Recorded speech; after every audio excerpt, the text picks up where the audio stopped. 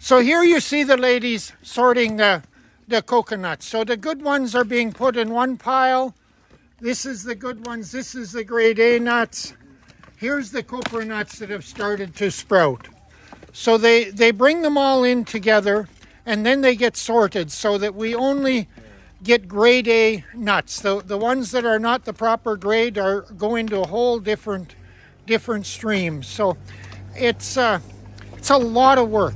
Managing quality is just a lot of work in this process, but it's important. If you don't manage the quality, if you don't do this work one coconut at a time, you don't end up with the top quality. So the same quality attention, the same attention to quality and detail that was happening in the factory where they make it happens here on the farm too. That attention to quality and detail happens throughout the process.